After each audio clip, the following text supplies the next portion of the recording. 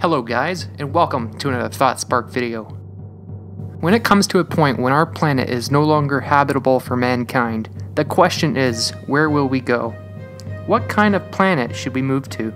Specifically, what is the criteria for a new home for humanity to survive on? And could it be an exoplanet or even an exomoon? Perhaps both. Let's find out. Number 1. Finding a planet in the habitable zone. The planet, in this case, would ideally have to have an average global temperature similar to that of Earth, which is around 14 or 15 degrees Celsius. We would ideally need somewhere around this temperature. Perhaps plus or minus 10 degrees would be acceptable. We could still survive in negative 20 degree weather in the winter and say something around 40 degrees Celsius in the summertime. As long as we are able to find or build some sort of shelter to protect us from the harsh temperatures, whether it be too cold or too hot, we should be just fine. And as long as the water on the planet remains liquid for at least some time of the year. Which brings us to number 2, water. We need it to sustain life as we know it.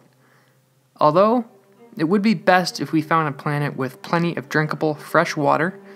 We could settle for salt water and make it drinkable by using a process called desalination. This is done by boiling salt water and collecting the vapor and condensing it back into a liquid in a separate reservoir. Number 3. Atmospheric composition. This is one of the most important aspects of finding Earth 2.0, because we don't want to continuously, permanently live in our spacesuits and have to keep manufacturing them as we produce offspring. Now say we find a planet similar to Earth.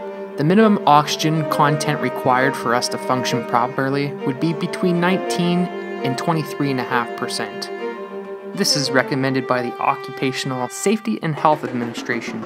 Between 15 and 19.5% oxygen couldn't efficiently be delivered to human cells, and you wouldn't be able to do any physical activity whatsoever. Mental functions would become impaired, and you would be too exhausted too quickly. Those with coronary, pulmonary, and circulatory problems would be at a greater risk of death. Oxygen is not the only thing we breathe. The majority of Earth's atmosphere is nitrogen, at around 78%. So we could have our second home planet rich in nitrogen like Earth, but some other options can include helium or hydrogen, or any sort of combination at 78%. All we would do is talk a little bit funny, but it would be safe to breathe like nitrogen on Earth. Moral of the story is, if we want to find Earth 2.0 with a sufficient enough atmosphere, we could survive at around 0.4 Earth's atmospheres. As long as it had some sort of inert gas with oxygen, it doesn't matter if it were nitrogen, helium, hydrogen, or any sort of combination, though nitrogen is best like it is here on Earth. We could even survive up to pressures of something like, say, the moon on Titan, which is 1.5 Earth atmospheres, but there's also some studies that we could survive up to 8 or 9 pressures of Earth's atmosphere. The exact ratios of oxygen to nitrogen, helium, or hydrogen, or even neon or sulfur hexafluoride, or even argon, would depend ultimately on the atmospheric pressure of the planet. The higher the pressure, or bar, the lower the oxygen we would need to prevent oxygen toxicity. The lower the pressure, the more oxygen we would need to not asphyxiate. Number 4. A tidally locked planet. On a tidally locked planet, one side is permanently facing the sun, and the other side is facing away in complete darkness. Due to atmospheric convection, hot air rushing to the dark side and cold air rushing to the bright side would occur. Such a planet is capable of being habitable should it have the right atmosphere in the first place. Due to humanity's circadian rhythm, it would be quite a challenge, if not impossible, to adapt to a permanent day or a permanent night. Perhaps a happy medium solution to this would be to live along the circumference of the planet where day meets night, sort of a twilight zone or a light shadow. We could live and work on the light side and sleep on the dark side. This could also be an ideal area for habitable temperature. Though a tidally locked planet is perhaps less than ideal, but it's not impossible and can't be ruled out entirely. Number 5. A moon? Our moon, at 384,000 kilometers away from us, has played a huge role on the stability on Earth's tilt and seasons.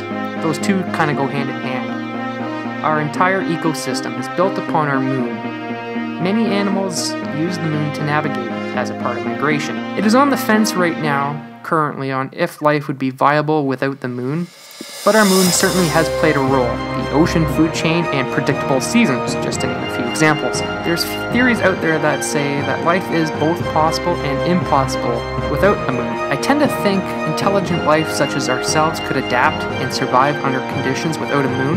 However, I also think that less intelligent, more delicate life that is less resilient to adapt would suffer and die should we suddenly lose our lunar companion.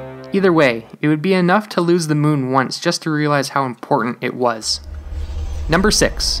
A magnetic field, possibly just as important as an atmosphere. It is very important that we have some sort of protection from forms of radiation, cosmic rays, and gamma rays. We could colonize caves and lava tubes, but if we really want an atmosphere, we would need the protection of a magnetic field to protect solar wind from stripping it. Here on Earth, our magnetic field protects our atmosphere and deflects a great amount of cosmic radiation, though you still need sunscreen for UV rays.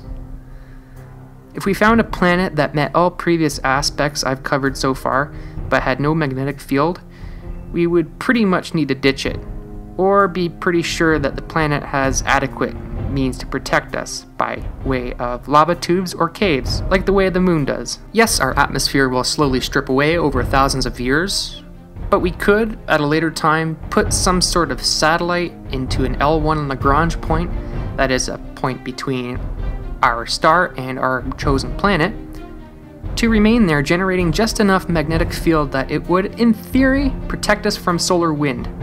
But the problem with this is generating enough power to do such a thing, and on a big enough scale, just isn't quite feasible yet. Though NASA is investigating this. Humans leaving Earth to find a home with all 6 points presented in today's video would be such an amazing find. It could even answer the question of life on another planet. Now, whether it's surviving the next 1,000 years or even several billion years evading the day our star swallows our planet, us as intelligent life will always think and look for a way to live on. Eventually, at some point, we will need to live among the stars and onto another world, or even several of them. Thank you so much for watching this episode of ThoughtSpark. I want to thank all my subscribers and my viewers, and I encourage you to like this video, share it with somebody who might enjoy this content, and please subscribe. Hit a milestone here of 100 subscribers. I'm a new channel here, so I'm sort of seeking my way to grow. Thank you so much for watching, and stay tuned for next time.